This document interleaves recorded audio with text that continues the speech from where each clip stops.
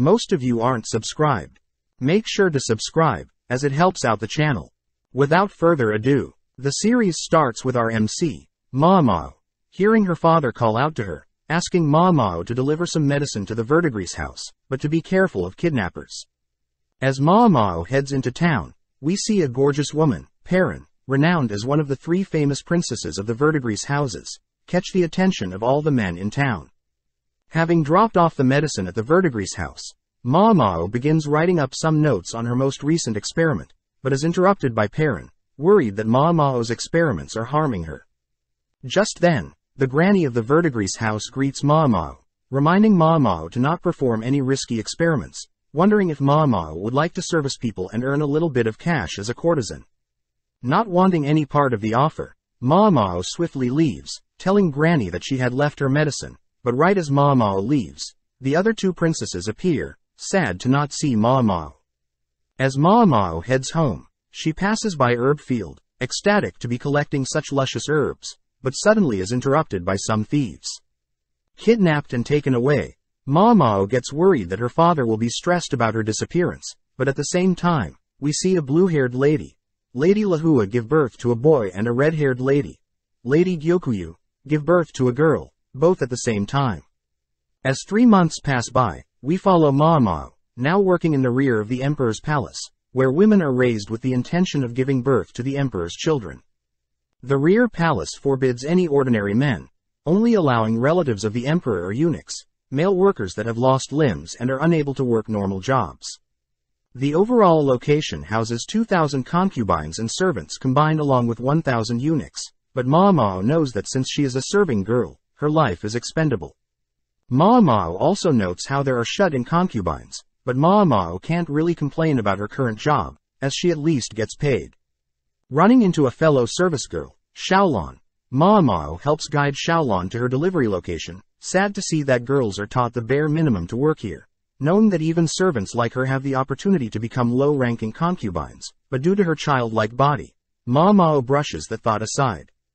That evening, Mao chats with Xiaolon, learning that there have been rumors of a very handsome eunuch that had been spotted in the rear palace. That night, we see a very handsome man, Jinshi, checking up on Lady Lahua and Lady Gyokuyu. Sad to see that Lady Lahua is losing weight and growing ill, but is also terrified that both Lady's children are mysteriously falling ill. The next day, Xiaolon reveals to Mao that there have been rumors of a curse plaguing the rear palace, as all 3 of the emperor's children have mysteriously passed away. Apparently, this curse is also occurring to the blue-haired lady, Lady Lahua, and the red-haired lady, Lady Gyokuyu as well. Mao states that since Lady Lahua gave birth to a boy, she would be considered the empress consort and the higher ranking of the 2 women, but there are rumors that the emperor favors Lady Gyokuyu, meaning a power struggle is inevitable. Whilst eating, Mao also hears Xiaolon mention how Lady Lahua is getting sick as well, exhibiting symptoms of headache, stomachache and nausea. Having worked as an apothecary back in her village, Mao begins deducing possible causes that may have led to the symptoms, suspecting that someone must have poisoned Lady Lahua, but rules that thought out after some more thinking. Wondering if the cause is something passed down hereditarily, Mao wonders why she cares so much about rumors, but cheekily remarks that she should at least go and see if the rumors are true. Upon entering a more high-ranking area of the palace, Mao spots a crowd forming around the malnourished Lahua, who is accusing Gyokuyu of cursing her child. Not wanting things to get out of hand, Jinshi is called to stop the fight, but as Mao gets a closer look at Lahua, she manages to pinpoint the cause of this supposed curse, passing by Jinshi as Mao wonders how she can help without exposing herself. Choosing to tie a note onto a mysterious flower, Mao's message is ultimately ignored, leading to Lady Liwa's boy sadly passing away. Cutting to Gyokuyu, she is seen having a private meeting with Jinshi, revealing that she had received a mysterious message a while ago, telling everyone that the rhododendron flower that the message was tied to had a white part that was poisonous. Sadly, the palace physicians had ignored the message, but Gyokuyu would like to know who was the genius that gave them the message, asking Jinshi to track down the genius. Having suspicions of who this person could be, we cut to Xiaolon and Mao on their break, gossiping about any new updates regarding the emperor, but suddenly one of the eunuchs asks for the girls to head to a part of the palace. Upon entering the assigned room, Jinshi appears, greeting the girls and introducing himself as the manager of the rear palace. Without saying another word, Jinshi writes a message on a piece of paper, asking only girls with freckles to remain in the room. Afterwards, Jinshi asks everyone to leave, shocking Ma Mao, as she realizes she was the only one that can read, meaning Jinshi has found his target.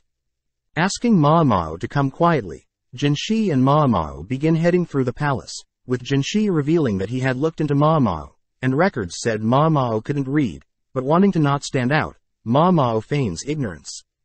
As they enter a different part of the palace, Ma Mao prays that she doesn't get punished for anything, but upon entering Gyokuyu's room, Ma Mao shows relief, seeing Gyokuyu's daughter, Xiaoling, is alive and healthy. Not wanting to take credit for saving Gyokuyu's Xiaoling's life, Ma Mao tries to feign ignorance once again, but Jinshi pulls out the message received a while ago, stating that he knows the cloth used to write it was most likely from the skirt from a girl working with clothes. With no other reason to hide, Ma Mao reveals that she had figured out that the white powder concubines used to appear paler as poisonous, having seen various women in her village continue to use the white powder, but at the cost of their lives. Ma Mao also adds that she was able to identify the poison, due to being an apothecary, having knowledge in medicine overall. Hearing this, Gyokuyu states that a while ago, she was given the same white powder, but upon discovering that her child along with the nurse that provided the white powder was getting ill, Gyokuyu had stopped using it entirely, ultimately sparing her baby's life.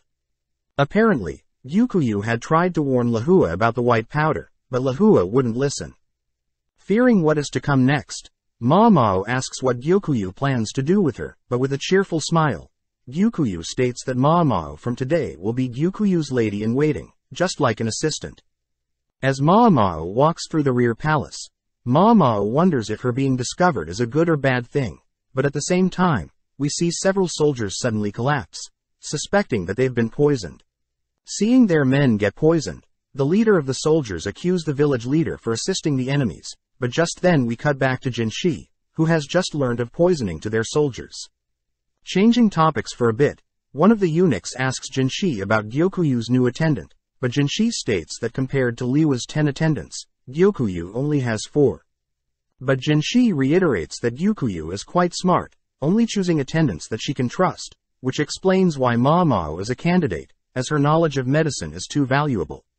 Hearing the eunuch fear that Ma Mao may abuse her new positions as Gyokuyu's attendant, Jinshi reasons that he should seduce Ma Mao a bit. The next morning, Ma Mao is seen packed up, chatting to Xiaolong, as she begins making her way to the Jade Pavilion, where Gyokuyyu lives. Just then, Ma Mao spots Jinshi flirting with several women, only to turn to greet Ma Mao, following up by grazing Ma Mao's hair in an attempt to seduce her, but this only weirds Ma Mao out. Upon arriving at the Jade Pavilion, Ma Mao is greeted by Hongyang, the head lady in waiting for Gyokuyyu, who offers to show Ma Mao around the Jade Pavilion. First visiting Gyokuyyu, who warmly welcomes Ma Mao to her new home, remarking that her child Xiaoling also is happy to see her. Next, Hongyang shows Ma Mao the guest waiting room, the kitchen and living room where all the ladies in waiting are cleaning. Introducing themselves as Yinghua, Gaiyuan, Alan, but when Ma Mao introduces herself, all the girls notice Ma Mao's wrapped-up arm. Hongyang states that there are no service girls in the Jade Pavilion, meaning that the 5 of them will have to do all of the work around here, but when Ma Mao offers to help them clean up, the ladies stop Ma Mao asking that she rest up for now, alluding to a special job that Ma Mao will have to do later on. As Ma Mao leaves, 3 of the girls begin speculating on Ma Mao's tragic past, collectively shedding a tear for Ma Mao. Showing Ma Mao to her room, Hongyang instructs Ma Mao to rest until she is summoned. Amazed at the spacious room, Ma Mao is amazed at the promotion, knowing that only elites are normally hired to attend to such royals. That evening, it's revealed that Ma Mao's special role is poison tasting, but Ma Mao can't help but get excited at tasting such luxurious food. Jinshi reveals it is a serious role as when Gyokuyyu was pregnant, people had tried to poison her twice, with the food tester being paralyzed after tasting the poisoned food. Starting with the first dish, Ma Mao checks for any distinct marks or scents, only to finally taste the food, noting no numbness and concluding that the first dish is fine. As Ma Mao makes her way through other dishes, Mao thinks about how she would run various experiments using poison, when she lived with her father, meaning that she has grown immune to most poisons. That night, Mao advises Gyukuyu to switch the ceramic dishes for silver, as silver will react with most poisons.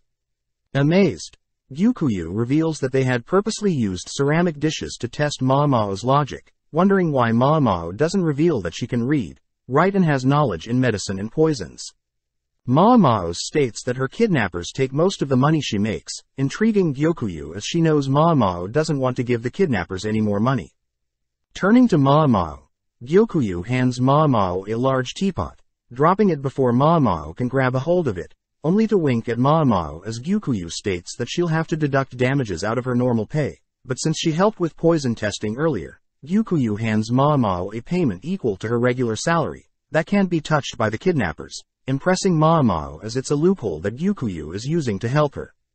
The next day, Mao is told to once again rest, only called to test meals that may be poisoned, but easily gets bored. Just then, Mao is called by Gyukuyu and Jinshi, who once again tries to seduce Mao, but no luck.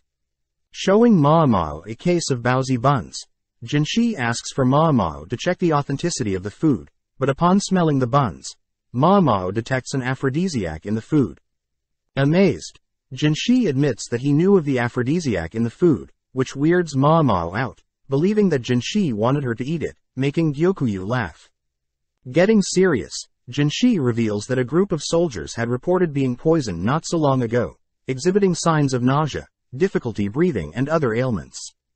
Due to suspicions, the soldiers had planned to punish the head of the village, but luckily one of the officers convinced otherwise, putting the punishment on hold. Asking if the soldiers ate outside, Mao realizes the cause of the issue, heading to a nearby rhododendron flower to explain. Chewing on one of the flower petals, Mao states that the flower gives the same symptoms listed, but in some cases, wood from trees can cause the same symptoms when burnt, making Jinshi realize that the soldiers did indeed use wood to start a fire. Relieved that the soldiers didn't harm the innocent villagers, Jinshi wonders if Mao can make him an aphrodisiac. Hearing this, Mao gets excited, knowing that she'll finally get to experiment with making various drugs, replying that she can try given the proper equipment. That night as Jinshi returns to his office, a random concubine attempts to seduce Jinshi, but Jinshi blatantly rejects her offer. Chatting with an eunuch, Jinshi reveals that he has been stationed here by the emperor, to test the loyalty of his concubines, but it's sad to see that most concubines end up betraying the emperor's trust. As Jinshi thinks about Mao, he admits that Mao is the only girl that is not attracted to him, making Jinshi curious as to what may convince her otherwise. The next morning, Mao visits the quack doctor, running into Gaoshin, Jinshi's assistant. As the quack doctor judges Mao for being a mere servant, Gaoshin guides Mao to a storage room, overwhelming Mao as she gets to experiment with all sorts of materials. As Mao is gleefully dancing, Jinshi interrupts, forcing Mao to get to work. As Mao begins writing up some things, she's amazed at how much paper she gets to use, pleased that Gaoshin is a quick learner compared to Jinshi who's standing idly by. Upon checking to see if there is enough cacao, Mao is disappointed to see a lack in supply, but Jinshi reassures Mao that he can easily obtain more. Back at the Jade Pavilion, Mao has gathered milk, butter, sugar, honey and powdered cacao, intriguing the other girls, as those are all expensive ingredients. As Hongyang orders the other girls to stop slacking, we see Mao finally begin to craft the aphrodisiac, stating that she had tasted cacao only once in the past, in the form of chocolate, which is considered an aphrodisiac. With everything mixed, Mao leaves the concoction to harden, but Mao also gets the idea of turning the leftovers into brownies, setting them on a shelf as she cleans up the mess. As Mao passes through the courtyard, she suddenly spots various herbs growing on the field, distracted by the various herbs, only to rush back to the kitchen where she sees everyone waiting for her. Apparently, the three girls had snacked on the brownies, and are now too exhausted to work. Presenting her chocolate and brownies to Gyukuyu and Jinshi, Mao warns that the aphrodisiacs are quite potent, and that they are 3 times as effective as most stimulants. As Gyukuyu leaves, she remarks that Mao is not knowledgeable with medicine but also can make drugs.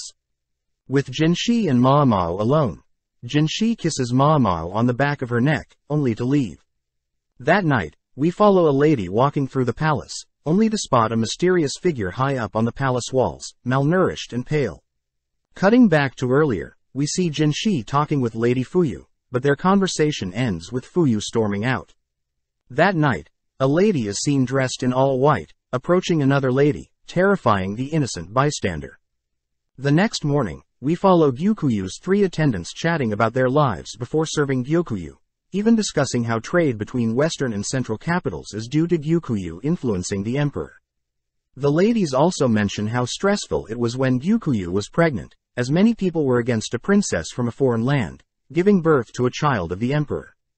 Following Ma Mao, we see Yinghua check up on her, impressed that Ma Mao even knows how to make cold medicine. Upon seeing Ma Mao's wrapped up arm, Yinghua checks to see if Ma Mao needs any help, reminding Ma Mao that she can vent to her if she needs.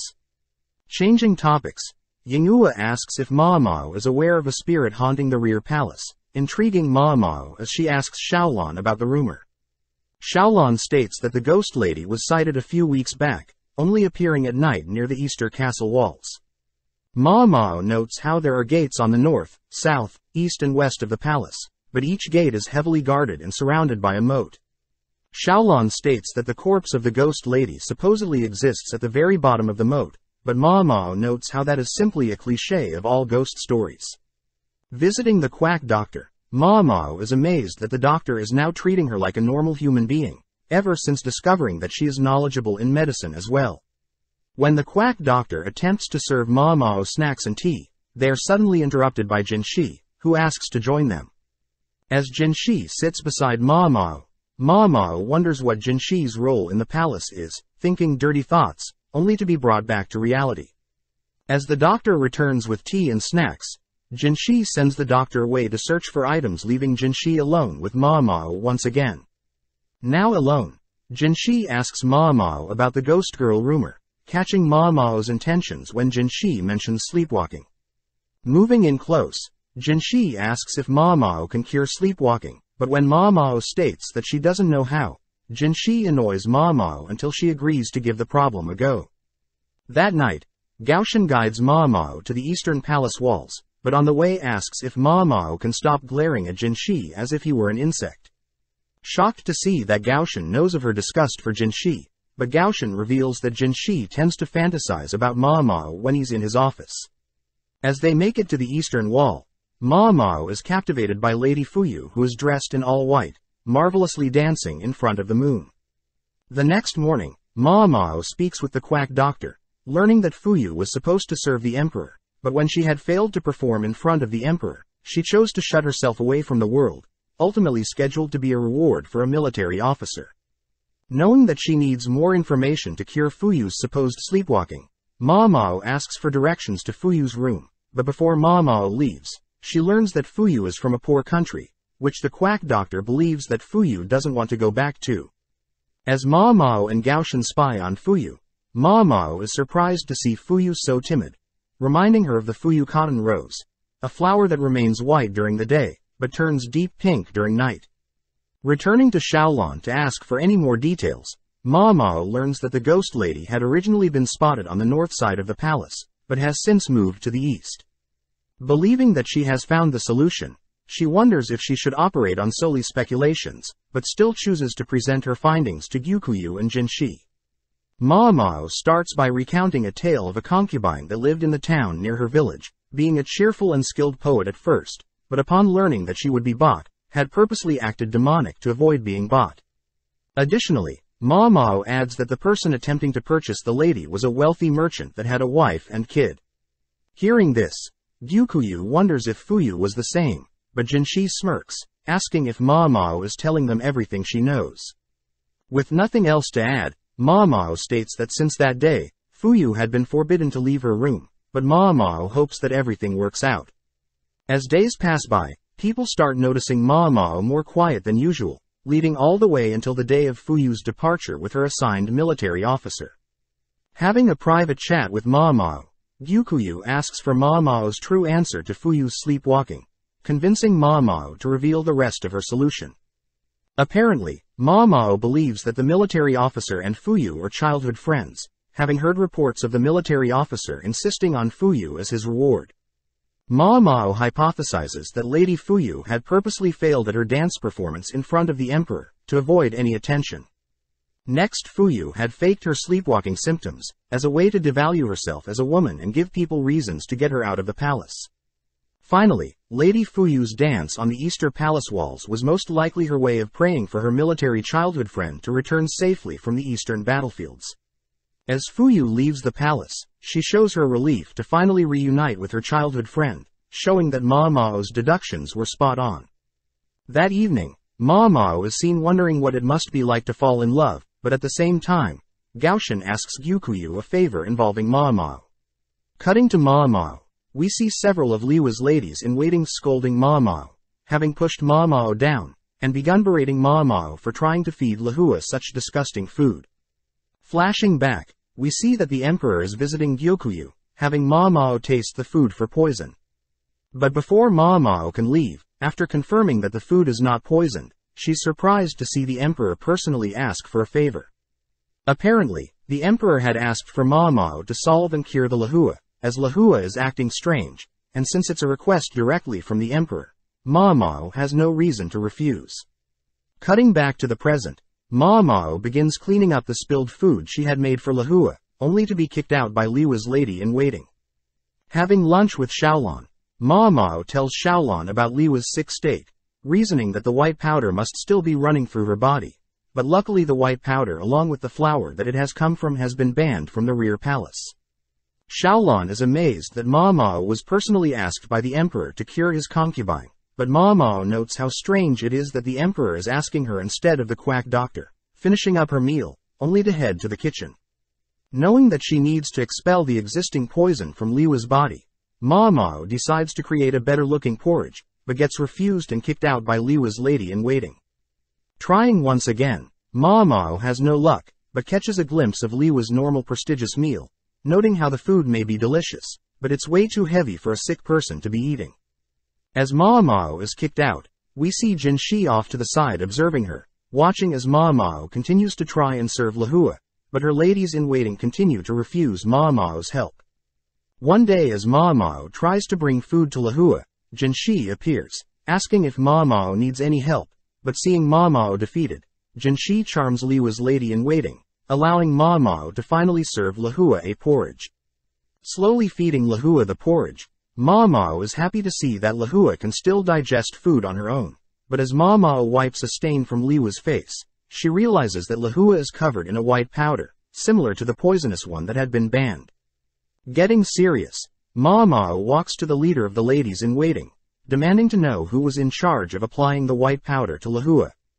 When one of the leaders steps up, remarking that she was the one, Ma Mao slaps the lady to the ground, dragging her towards the draw, where she finds the poisonous powder.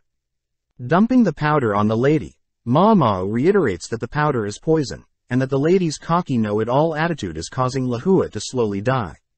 As Ma Mao orders Liwa's ladies-in-waiting to clean up the white powder, Jinshi can't help but admire Ma Mao's serious sudden tone, which Ma Mao quickly corrects. Getting to work, Ma Mao diluted her porridge, as Lihua is in worse condition than she thought. Next, Ma Mao opened up windows, to allow ventilation, as the incense set up by the Liwa's ladies were simply making it hard for Lihua to breathe. Ma Mao also orders Liwa's ladies to help wipe down and clean Lihua, only for Ma Mao to hydrate Lihua with tea to help flush out any toxins within Liwa's body. With Ma Mao spending more time taking care of Lihua, Lihua started to recover, allowing Ma Mao to begin adding fruits to the meal. As Ma Mao continues to take care of Lihua, it's revealed that the leader of the ladies in the meeting was punished and confined, having hid the poisonous powder from everyone. Checking up on Ma Mao, Janishi unveils a little treat for Ma Mao, who pleasantly accepts the gift, munching on the meal, but knows that the gift was from Gaoshan. Jinshi asks Ma Mao if they can help with Liwa's recovery, prompting Ma Mao to ask Jinshi to begin constructing a steam bath, stating that sweating will help Lihua as well. Returning to Liwa's side, Ma Mao suddenly hears Lihua speaking, leaning in close to hear Lihua ask why Ma Mao is helping her, stating that she doesn't want to live. Ma Mao reveals that she knows Lahua doesn't want to die, prompting Lahua to agree, as she thinks about the memories she had with her baby. With days passing by, we see Ma Mao help fuel the steam bath, where Lahua is instructed to sit in. Afterwards, Lahua is taken to her room cleaned off and fed, only for Liwa's ladies to help Ma Mao clean off and dry Liwa's dirty sheets. That evening, the leader of Liwa's ladies had returned from confinement, declaring that she'll be taking over Liwa's recovery and promising to never mess up again. Hesitant to speak to Lahua, the leader of the ladies is relieved, seeing how much Lahua has recovered. With 2 months passing, Ma Mao is happy to report that Lahua is recovering well, even able to wander the palace gardens all by herself. Seeing Lahua admire the garden's flowers, Ma Mao admits that she thought Lahua would be arrogant and rude after the loss of her child, but it seems as if Lahua has accepted the loss, making Ma Mao realize how pleasant of a lady Lahua truly is. As Ma Mao rests for the day, we see Lahua sit by her side, silently thanking Ma Mao for her help. With Ma Mao's final day attending to Lahua, Ma Mao reports that she has told Liwa's ladies in waiting how to proceed with Liwa's diet, pleasing Lahua.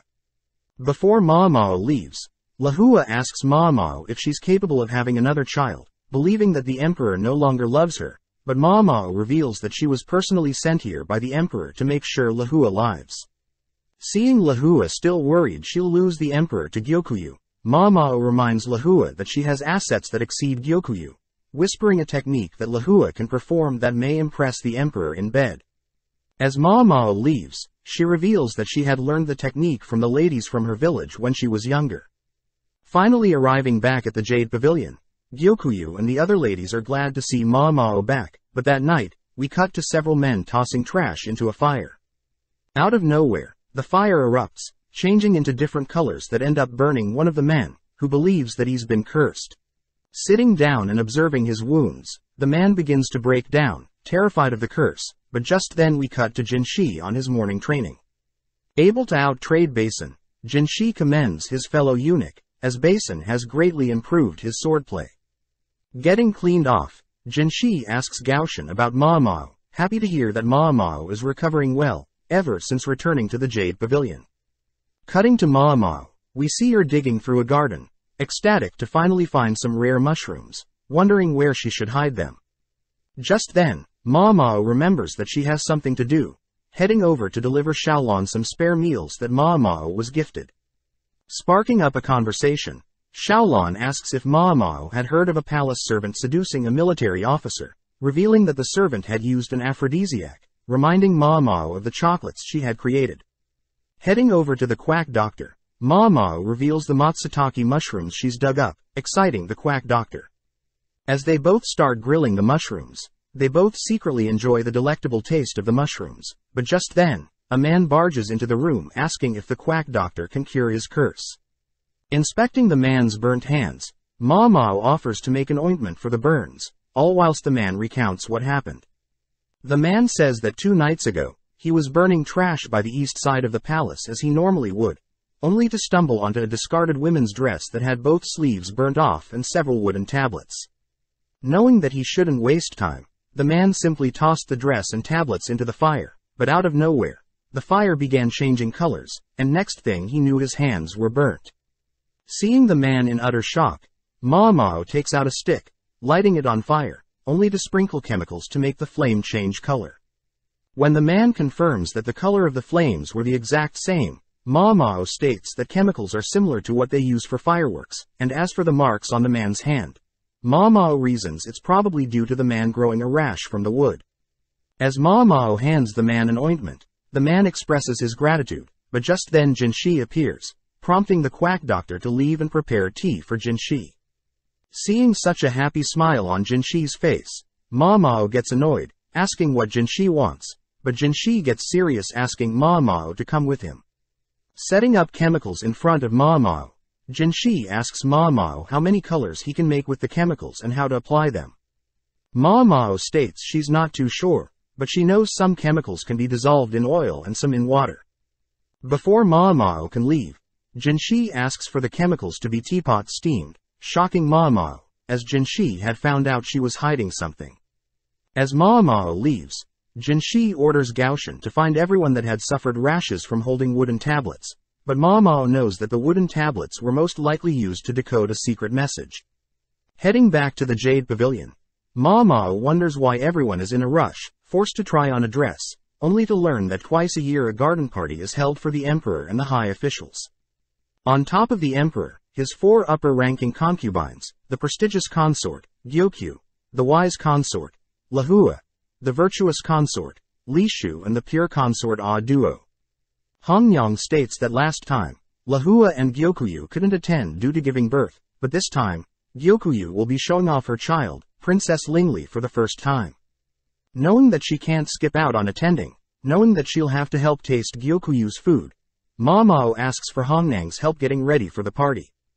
Hongyan states that they'll have to pad up Ma Mao a bit, remove her freckles and apply makeup.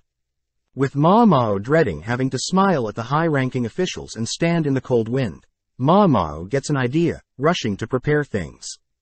That night, Hongyang checks up on Ma Mao, seeing that Ma Mao has cooked up some orange and ginger snacks to help warm up the guests. When Ma Mao shows off an additional layer she sewed onto her dress to keep hand warmers, Hongyan begs Ma Mao to do the same for the other girls. Ma Mao immediately gets to work. As word spread of Ma Mao's pocket warmer trick and orange snack, Jinshi and Gaoshan ended up visiting, along with the emperor's seamstress and cook, asking to learn Ma Mao's techniques. With several days going by, Ma Mao rushes to prepare and learn everything needed for the garden party, managing to finish preparations the day before, but at the same time, Gaoshan reports that he hasn't been able to track down any other victims that have been received burnt marks like the cursed man.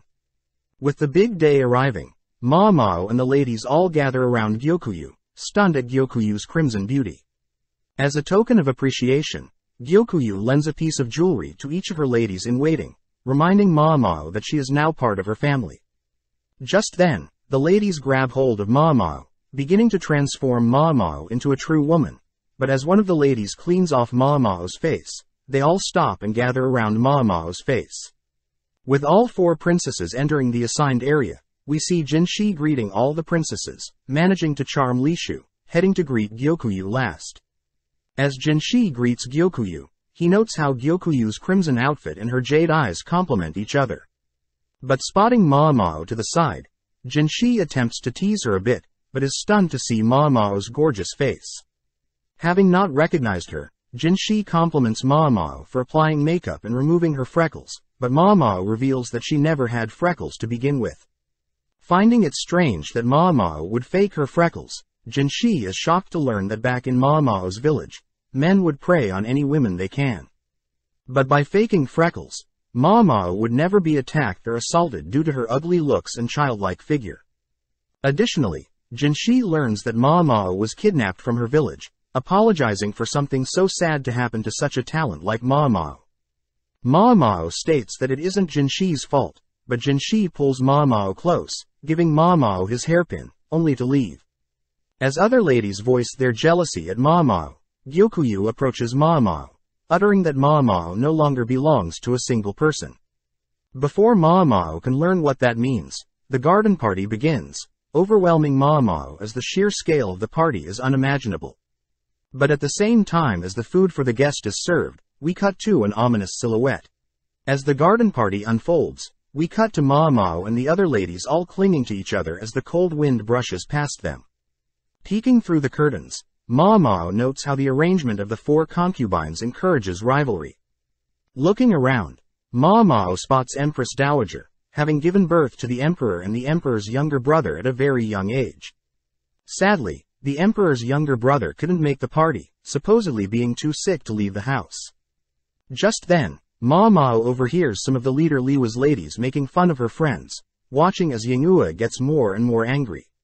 Ma Mao thinks back on when she was taking care of Lahua.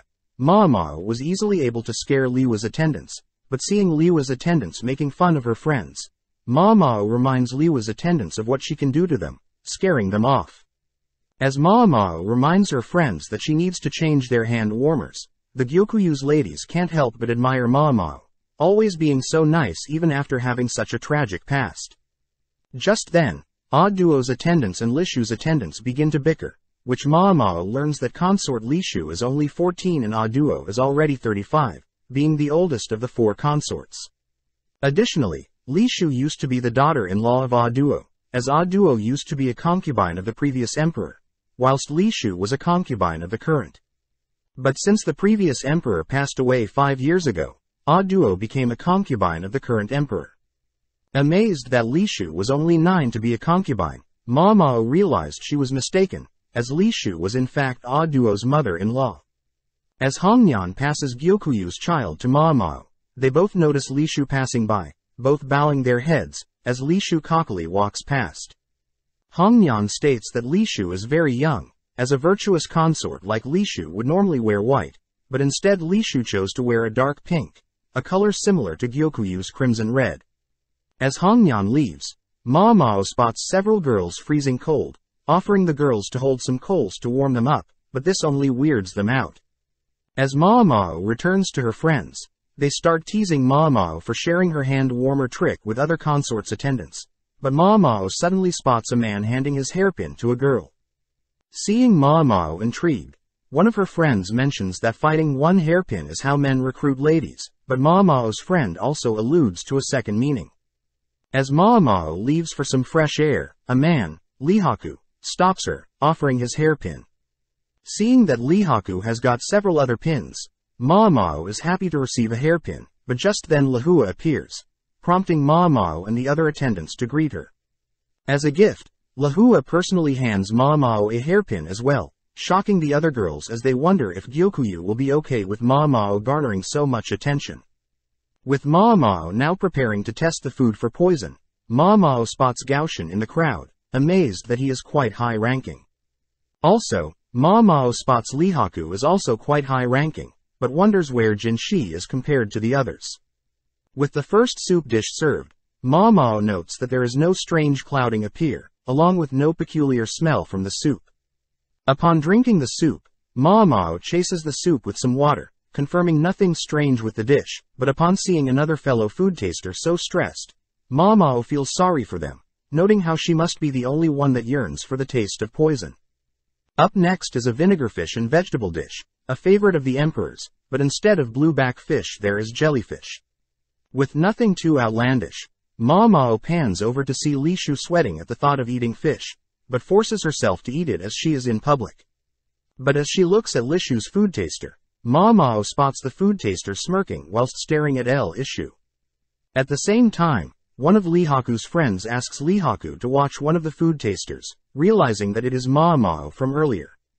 Slowly watching as Ma Mao slowly slurps and enjoys the next dish, but as Ma Mao finishes enjoying the dish, she declares that the dish she just tasted was poisoned, quickly walking off. As Jinshi begins slowly walking to the stage, he makes it just in time to see another person collapse from tasting the dish, but spots Ma Mao running off somewhere. Checking up on Ma Mao, Jinshi is shocked to see Ma Mao so happy, grabbing and dragging her to the infirmary. Ma Mao notes how she would have loved to swallow the poison, but states that the poison would have easily paralyzed her, but hearing this, Jinshi gets weirded out. Jinshi states that another official had tried the dish themselves, making Ma Mao wonder what idiot would do so, offering to give Jinshi a bag of drugs that will help the people poisoned to throw up and get the poison out of their systems. Accepting the drugs, Jinshi continues to drag Ma Mao along, but Ma Mao notes how Jinshi has gotten a new hairpin, wondering why he wasn't at the party until now. Upon reaching the palace infirmary, Ma Mao is instructed to vomit the rest of the food in her stomach, ultimately impressed by the palace's drugs. Moving on to a more serious topic, Jinshi wants to know if Ma Mao suspects the person that may have wanted to poison Gyokuyu, but Ma Mao asks for Jinshi to bring Li Shu. Being able to charm Li Shu into coming, Jinshi introduces Li Shu and her food taster to Ma Mao. Spotting Li Shu scratching herself, Ma Mao rushes to unveil her dress, spotting rashes scattered along Li Shu's arm. Ma Mao confirms that Li Shu is indeed allergic to fish, commenting how she herself is allergic to buckwheat, and could never build up a tolerance to it. Asking if Li Shu is handling the fish okay, Ma Mao states that the vinegar fish dish she tasted earlier had jellyfish, meaning that Lady Gyokuyu's dishes and Lady Li Shu's dishes were swapped. Upon confirming that Li Shu is allergic to mackerel, Ma Mao glares at Li Shu's food taster, speculating that although the food taster knew Li Shu was allergic to mackerel, she still allowed Li Shu to eat a dish with mackerel. Having written up several other foods that Li Shu should avoid, Ma Mao personally hands Li Shu's food taster the list, glaring and warning the food taster to not act out, or else she may disappear. With Jinshi asking Ma Mao what just happened, Ma Mao feigns ignorance, but before Ma Mao leaves, she states that there may have been other attempts at poisoning. Now alone, Gaoshan asks Jinshi if the poisoning is somehow related to the wooden tablets, alluding to a lady-in-waiting that visited earlier not having any burns on her hands. The next morning, Ma Mao is seen dreaming of her father, wondering if he's alright. Apparently after the party, the other attendants ordered Ma Mao to get plenty of rest, ultimately leading to Ma Mao sleeping until noon. Reporting to Gyokuyu, Ma Mao apologizes for sleeping in, but Gyokuyu states that Ma Mao could have taken the day off. Upon seeing Ma Mao's face, Gyokuyu wonders why Ma Mao has added freckles to her face, but Ma Mao states she's more comfortable with them on. Changing topics, Gyokuyu tells Ma Mao that Gaoshan has been wanting to speak with Ma Mao, assigned to pluck some weed in the meantime. Greeting Gaoshan, Ma Mao hears that Jinshi wanted to give Ma Mao the poisonous soup in the cup Gyokuyu was supposed to drink. Upon confirming that no one has touched the silver cup up until now, Ma Mao heads to retrieve some cotton, powder and a brush. Taking some cotton and dabbing it in the powder, Ma Mao begins patting the silver cup with the powder, brushing off the excess to reveal some fingerprints. Ma Mao reveals that the oils that excrete from the human body easily stain silver, hence why silver utensils are cleaned thoroughly. Suddenly realizing something about Li Shu and her food taster, Ma Mao quickly hides her realization, explaining to Gaoshan that 4 people in total touched the silver cup. Since they already know that someone must have poured, carried and tasted the soup, it leads Ma Mao to assume that the 4th person must be the one to have poisoned the soup. Hearing this, Gaoshan wonders why Li Shu's food taster is touching Gyokuyu's dish, but Ma Mao reveals that Li Shu's food taster had swapped Li Shu's and Gyokuyu's dishes to bully Li Shu. Shocked that a lady-in-waiting will bully a high-ranking concubine, Gaoshan listens to Ma Mao's reasoning, learning that Li Shu's lady-in-waitings must have personally recommended Li Shu to wear a similar color to Gyokuyu, only to purposely wear white themselves, making Li Shu seem childish and disrespectful towards Gyokuyu. Sadly, Ma Mao knows that concubines can only rely and trust their ladies-in-waiting, but for Li Shu, it seems that the people she can trust the most are nothing but bullies. The bright side was that, since Ma Mao tasted the poison meant for Li Shu, Ma Mao was able to save Li Shu's life. When Gaoshan wonders what would have caused the ladies-in-waiting to turn on Li Shu, Ma Mao suspects that the ladies are not only jealous that Li Shu was able to become a concubine to the previous emperor at such a young age, but they also believe the Li Shu is disgusting for choosing to leech off the existing emperor after the previous emperor passed away. Seeing as the mysterious 4th person's fingerprints are near the edge, Ma Mao suspects it to be another lady-in-waiting, but before Ma Mao leaves, Gaoshan asks why Ma Mao didn't reveal Li Shu's food taster's crime of swapping and bullying Li Shu. Surprised that Gaoshan found out, Ma Mao reveals that she knows how rough it is to be a food taster, so Ma Mao reasons that remaining Li Shu's food taster is enough of a punishment. Reporting to Jinshi on his findings, Jinshi praises Gaoshan for getting the truth out from Ma Mao, but complains that he hasn't gotten any time to rest, as he's trying to figure out the culprit. Choosing to rest at his desk, Gaoshan reminds Jinshi to act more professional, but ends up helping Jinshi to remove his hairpin, something only a special individual can wear. As Gaoshan leaves for the night, Jinshi perks up, stating that he can finally get to work. The next day, Ma Mao sits with Xiaolon, who is excited to hear that Ma Mao received several hairpins, mentioning that Ma Mao can finally leave the rear palace. Shocked to hear this, Ma Mao learns that with a hairpin, Ma Mao can as the hairpin owner to assist Ma Mao temporarily or permanently leave the rear palace. Seeing as there is really only one man she can turn to, we cut to Lihaku, who is busy training, stopping as he has received a message from Ma Mao, wondering how he should turn her down, having only given out the pins as a formality. Choosing to privately chat with Ma Mao, Lihaku is shocked to see Ma Mao as completely different without makeup, but asks why Ma Mao had summoned him. Upon hearing that Ma Mao would like Lihaku to vouch for her to visit her home, Lihaku gets pissed, wondering what Maamao can give in exchange. As a trump card, Maamao reveals that she has special vouchers to the Verdigris house, a super-renowned brothel that would normally take up on years' worth of Lihaku's salary.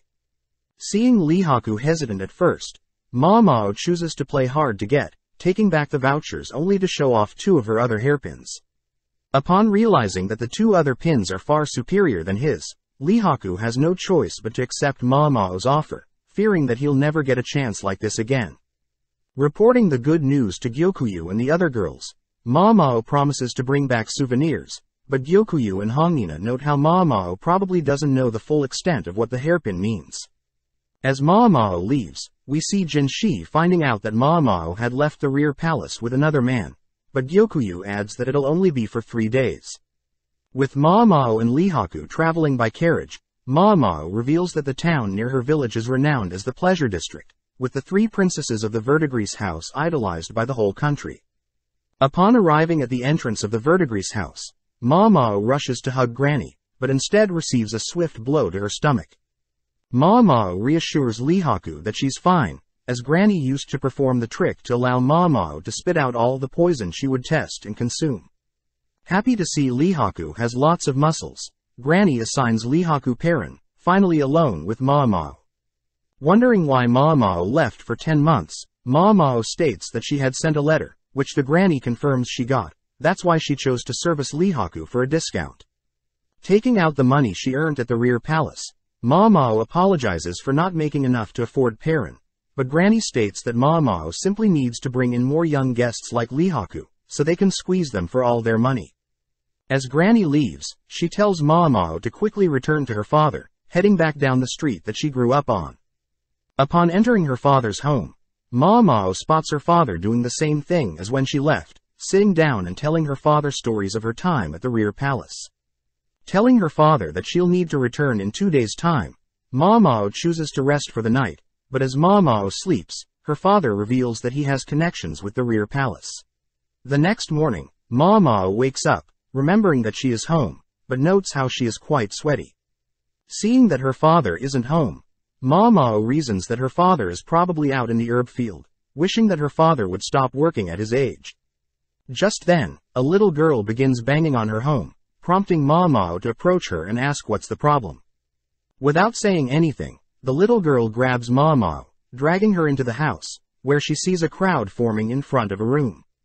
Upon entering the room, Maamao is stunned to see 2 people incapacitated, but snapping out of the daze, Maamao gets to work, assessing the situation. Seeing as the man isn't breathing and the woman is barely breathing, Maamao orders another helper to check if the lady has anything clogging the throats. With Maamao and the helper applying CPR to both people, Maamao orders the little girl to bring charcoal. With Maamao managing to resuscitate the 2, Maamao cleans out her mouth, sarcastically remarking that it's great to be home. As Maamao asks the house's ladies to not touch anything within the room, Maamao begins inspecting the room, noting how the 2 victims were a courtesan and a customer. Upon entering the room, Maamao picked up scents of alcohol and tobacco, also spotting 2 bottles, some broken glass, wheat stalks, a pipe and some tobacco. With the little girl arriving with the charcoal Maamao had asked for, Maamao asks for something to write on, giving the little girl a message, asking the little girl to go fetch her father's in the herb field. As the little girl leaves, she gives Maamao a dark stare, but as the little girl returns with Maamao's father, Maamao reports that she has crushed the charcoal and it should be ready to be mixed with herbs to treat the 2 victims. Following the courtesan, we see that she has gotten better, learning that the male customer is also now stable. With Maamao and her father alone, Maamao reveals that her father is quite smart, able to piece together things with simple clues. Asking Maamao to sit with him, Maamao's father tests Maamao, asking what she thought caused everything. Maamao states that she believes the tobacco leaves are quite poisonous, being commonly used for suicides, which her father confirms is true. Asking if Maamao had them drink water, Maamao states that she didn't, which her father commends, as the stomach acid can prevent poison from being absorbed, but when water is added, it makes it easier for the human stomach to absorb the poison. Next, Maamao's father pokes a hole in Maamao's deduction, asking what if the tobacco leaves were soaked in water beforehand, prompting Maamao to confirm that there are no leaves in the vomit, meaning that diluting the poison with water may have actually been better. As the owner of the house thanks Maamao and her father, Maamao sees that the wheat stalks are used to drink liquids without messing up one's lipstick. As a thanks, the owner pays Maamao and her father, but when Maamao's father attempts to decline the payment, Maamao reminds her father that he has to pay for rent. Maamao notes how the man and women must have attempted a double suicide, as it's not too uncommon for something to occur, as usually poor men and unhappy courtesan would agree to take their own lives. Maamao finds it weird that the man who wears such expensive clothes would choose to take his own life, but just then Maamao spots the little girl visiting the man, reasoning that she too should check up on the man as well. Upon entering the room, Maamao is horrified to see the little girl attempting to stab the man, swiftly disarming the girl. Hearing the little girl scream that the man deserves to die, Maamao headbutts the little girl, forcing her onto her knees. But just then, a lady arrives, asking to speak privately with Maamao. The lady reveals that the man poisoned was quite a problematic customer, always flirting and promising to purchase and give women a better life, only to lie and dump the girls.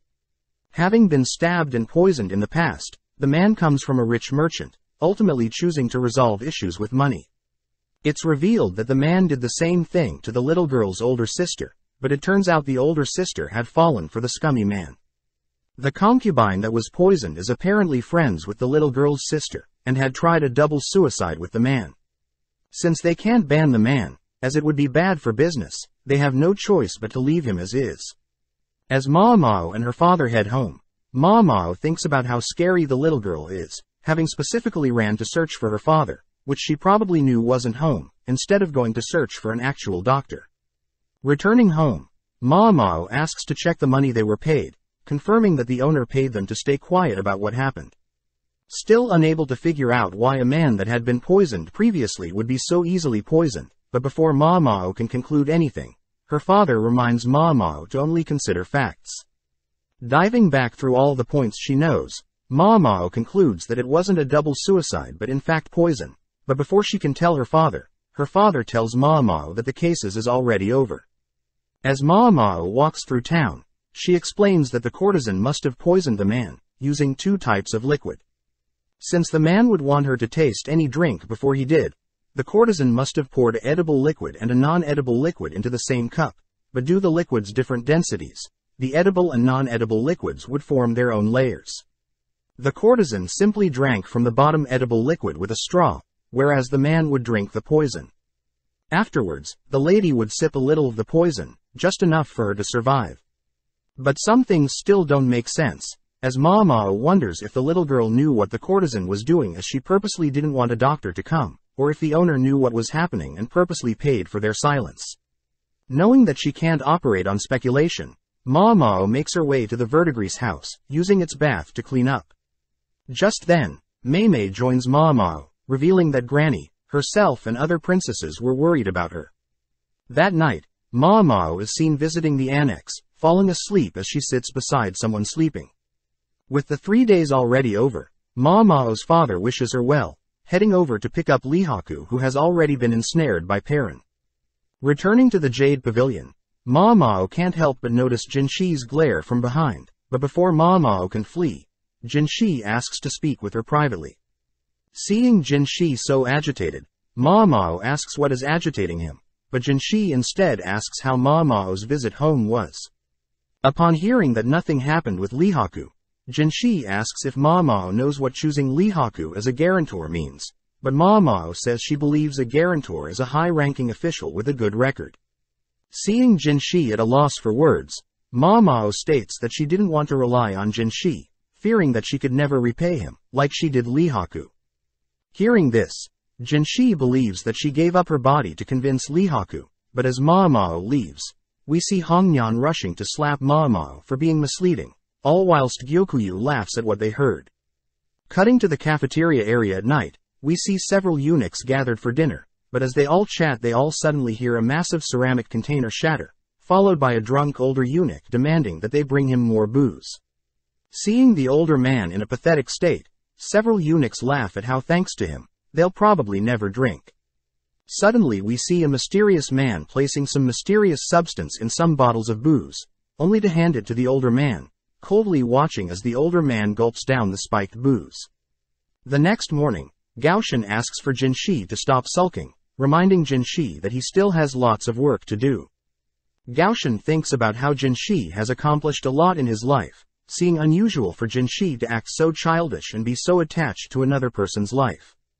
As Gaoshan hands Jinshi some paperwork, Gaoshan thinks about how he managed to convince Gyokuyu to explain to Jinshi that it wasn't Maamao that offered her body to Lihaku but instead Maamao asked another experienced lady to repay the favor. Still, Gaoshan admits how unlucky it was for Jinshi to put so much effort, freeing up time to mess with Maamao, only to hear that Maamao left to spend time with another man. As Jinshi and Gaoshan begin working through the papers, they both note how nobles try to pass bills to benefit themselves, but it's ultimately up to Jinshi to verify them. As they both work on the papers all throughout the day and into the night, they are suddenly interrupted by an eunuch, revealing that Sir Conan has passed away. The next morning, Jinshi reports the bad news to Gyokuyu and Maamao, both sad to hear that a high-ranking man had passed away. As Maamao hears that Conan had drunk himself to death, Maamao has no sympathy for him, but Jinshi suddenly asks if Maamao thinks Conan truly drank himself to death. Speaking with Jinshi, Maamao reiterates that heavy drinking does ultimately poison and weaken one's organs, explaining Conan's death, but Jinshi tells Maamao that Conan was celebrating during a party by drinking out with friends.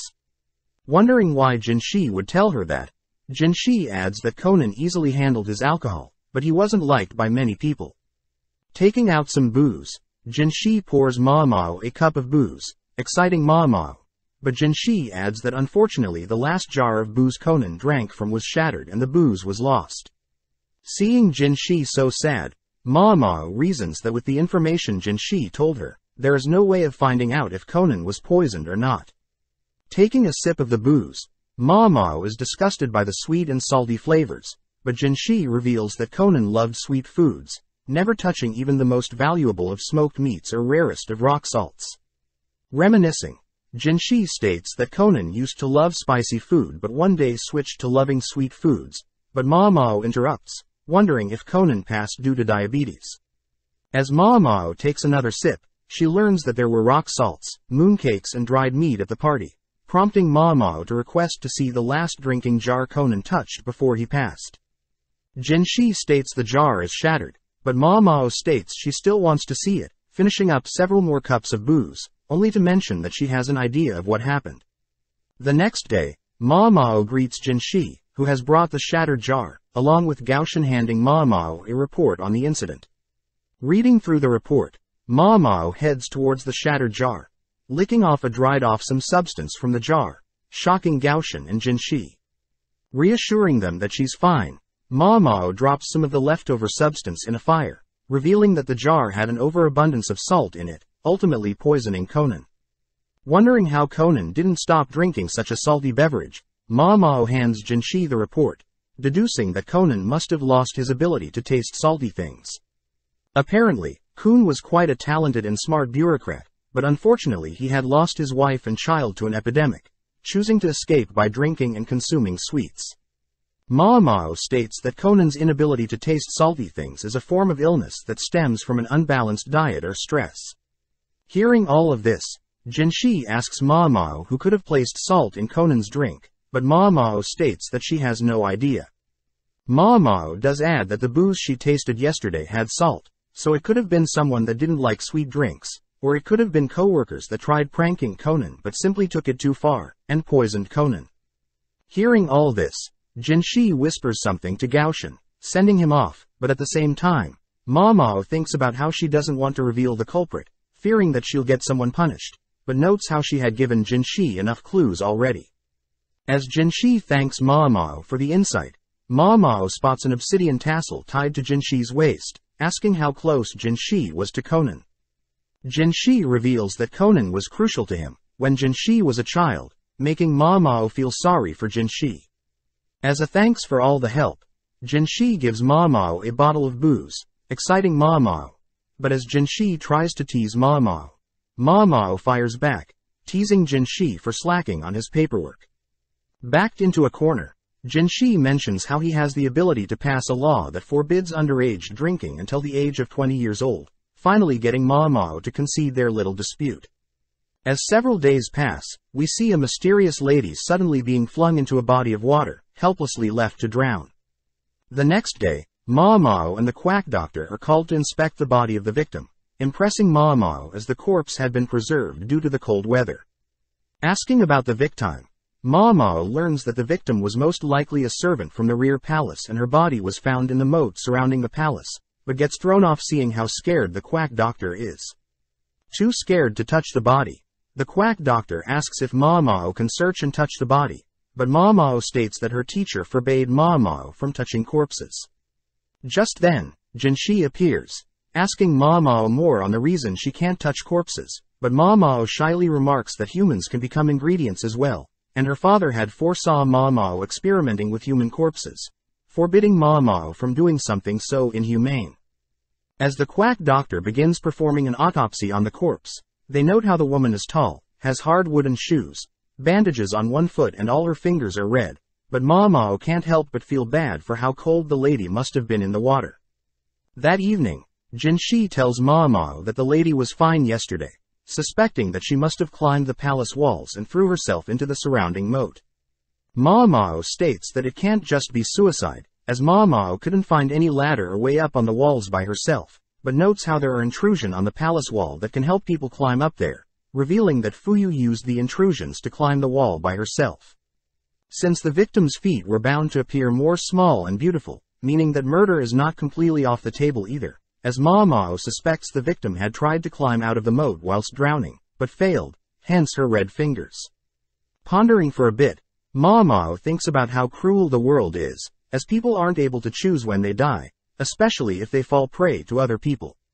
As Ma Mao begins going through her traumatic past, she asks if Jinshi were to ever to execute her, that he would at least choose poison. Confused as to the sudden dark tone, Jinshi states that he would never execute her, but Ma Mao reminds Jinshi that she is simply a commoner, and that the world is quite cruel to commoners.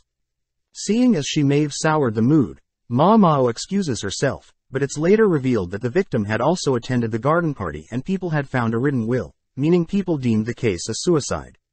As several more days pass by, we cut to Gaoshan finally reporting that he has finally found someone with burns on their arms, revealing it to be Feng Ming, the head lady in waiting for concubine Ah Duo. Heading to chat with Xiaolon, Ma Mao listens to the rumors Xiaolon has heard, believing that the servant that drowned belonged to the Garnet Pavilion.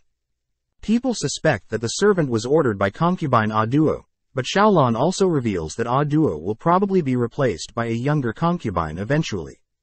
This is because Ah Duo is 1 year older than the emperor, being 35 years old, and although Ah Duo was able to conceive a baby boy, it sadly passed away long ago. Hearing this, Ma Mao thinks about how trapped ladies are in the rear palace, solely being used to give birth, wondering if Lady Lahua will grow old and be replaced, or if Gyokuyu will be abandoned by the emperor. Before Xiaolon leaves, Ma Wamo hands Xiaolon some leftover food from their most recent tea party, exciting Xiaolon. But as Ma Mao returns back to the Jade Pavilion, she learns that they'll be having another tea party. Seeing as everyone is more busy than usual, Ma Mao learns that Lady Lishu will be attending the tea party. With everything set up, Lady Gyokuyu greets Lady Lishu, both already tense as Ma Mao notes how they both to be more wary than when the emperor was here. Watching Gyokuyu conversate, Ma Mao is impressed, as Gyokuyu is able to control and steer the conversation with her polite manners. Ma Mao heard that Gyokuyu constantly sends messages to her family, making sure to be aware of current events in the outside world, making her an intellect worthy to be a concubine. As Ma Mao glances at Lishu's food taster, Ma Mao feels bad as the food taster is scared to death of Ma Mao, and on top of that, Lishu's other lady-in-waiting doesn't seem to be paying attention. To ease the conversation, Gyokuyu asks if Lishu would like some snacks, delighting Lishu. Unveiling their sweet drink, Gyokuyu shows Lishu a drink that will warm her up, consisting of boiled orange peels and honey. But hearing the ingredients, Lishu's face drops, prompting Ma Mao to deduce that Lishu is allergic to honey, all whilst Lishu's lady-in-waiting mock Lishu for being a picky eater again. Intervening, Ma Mao sips the orange and honey drink, signaling to Gyokuyu that they should offer another beverage, opting for some hot ginger water instead, pleasing Lishu. Seeing Lishu's lady-in-waiting annoyed that Lishu wasn't forced to consume the honey, Ma Mao confirms that Lishu is still being bullied. As everything wraps up, Ma Mao is forbidden from helping clean up the tea party, running into Jinshi, who Ma Mao suspects set up the tea party. Before Ma Mao can leave, Jinshi asks if Ma Mao had heard about the rumors regarding the attempted poisoning being tied to the servant who drowned. Upon confirming that she has heard the rumors, Jinshi asks if Ma Mao truly believes the servant took her own life, but Ma Mao can't say for certain. Jinshi also asks why a mere servant would poison Lishu, but Ma Mao reiterates that she doesn't know. With no other choice, Jinshi reveals that Ma Mao will be working under A Duo, stationed at the Garnet Pavilion for the next couple of days. As Ma Mao heads over to the Garnet Pavilion, Ma Mao notes how unlike Gyokuyu's comfy Jade Pavilion and Liwa's refined Crystal Pavilion, A Duo's pavilion feels simple. Greeting Ma Mao and some other servants, Feng Ming, the head lady-in-waiting, states that they'll be working here for the next 3 days, only to be interrupted by A Duo herself. Glancing at A Duo, Ma Mao is mesmerized by A Duo's masculine and feminine appearance, wondering if A Duo is truly 35 years of age. As A Duo thanks the servants for the extra help, she heads elsewhere, but Ma Mao notes how she reminds her of someone. As Feng Ming guides them around the Garnet Pavilion, Ma Mao notes how Feng Min is quite approachable, believing Feng Ming would be more entitled and from a noble family. Feng Ming asks Ma Mao and the other girls to begin dusting off some old items, but Ma Mao spots Feng Ming has bandages wrapped around her arm. Getting to work, Ma Mao notes how many items are in the room, heading outside with some books, impressed that the servants are all working hard, unlike Liwa's ladies-in-waiting. Individually spreading out and opening up the books, impressing Feng Ming, which Ma Mao notices is very fit to be head lady-in-waiting, giving plenty of compliments as well as being very observant. With a tough day of cleaning over, Ma Mao slowly waddles to report her finished work, impressing Feng Ming as she has given Ma Mao and the other servants a huge room to rest, even lighting a scented candle to set the mood. As Ma Mao lays next to the other girls, she wonders Jinshi's reason for sending her here, having not told Ma Mao to do anything in particular. The next morning, Ma Mao watches on as all of A Duo's servants continue to work hard, even spotting Feng Ming set an example, joining in to ease the workload. Seeing this dedication, Ma Mao wonders if Feng Ming ever considered marriage or if Feng Ming chose to serve A Duo for life. Ma Mao reasons if Feng Ming was deeply loyal to A Duo, it could possibly explain Lishu's poisoning, as Feng Ming feared A Duo would be replaced, choosing to free up a spot by taking out another fellow concubine. As Ma Mao is called to help elsewhere, she notes the abundance of honey, learning that Feng Ming's family owns a bee farm, explaining the sweet candle scent last night. Beginning to move the honey elsewhere, Ma Mao spots Lady Lishu and her food taster, both acting frightened, wondering why they're here at the Garnet Pavilion and if it has anything to do with honey. With her 3 days up, Ma Mao reports back to Jinshi, annoyed that Jinshi is acting so nonchalant and asking vague questions. Getting serious, Jinshi asks who would be most qualified to contact the outside world, out of the ladies in the Garnet Pavilion. Realizing that Jinshi is leading her somewhere, Ma Mao reveals that Feng Min would be the most qualified, having deduced that the bandages around her arm link her to the mysterious colored wooden tablets, believing the tablets to have some sort of code. Happy to hear that Ma Mao is on the same page, Jinshi dips his finger in some honey, slowly approaching Ma Mao as he intends to give her a reward.